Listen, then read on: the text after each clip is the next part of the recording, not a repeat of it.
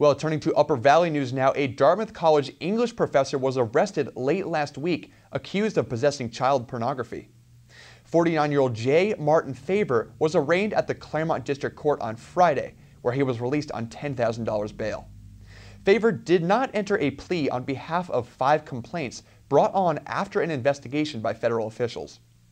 Now, according to court documents, Favor is accused of possessing 5 videos at his home showing child sex abuse. Favor has worked at Dartmouth College for 22 years and was a former chair of the African American Studies Department. He is scheduled to appear at a probable cause hearing this coming Monday.